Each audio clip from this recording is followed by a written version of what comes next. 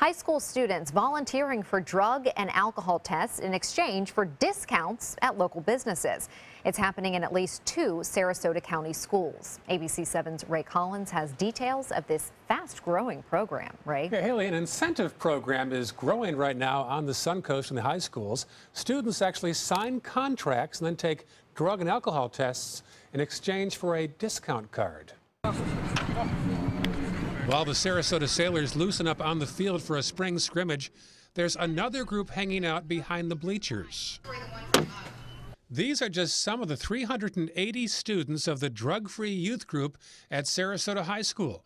It's the largest group on campus and still growing. So what is it? Which is an initiative to entice kids and support kids to make the decision to be drug and alcohol free.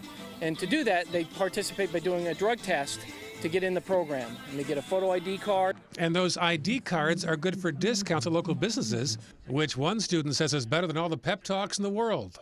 I think when you present, something where you can, hey, here's my DeFi card, and you can go over to your local food places where, kids are always spending so much money and losing so much money, and they can give their card and, save some of that money. It gives you like ultimatum almost to really stay away from it. And I think it's a big opportunity. Do you think drugs really are a problem in high schools?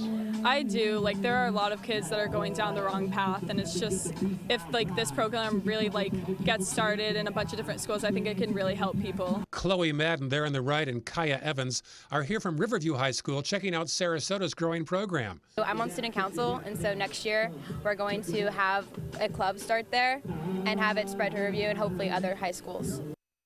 Yeah, so nearly 400 students have signed up already in Sarasota at the high school there, and in Northport, 1,600 kids are on the drug-free youth program. Haley, good start. That's encouraging. So did this program begin here in Sarasota County? Not exactly. A Northport parent actually heard about it in Idaho and brought it back here to this area. This was the first full year at Sarasota High School.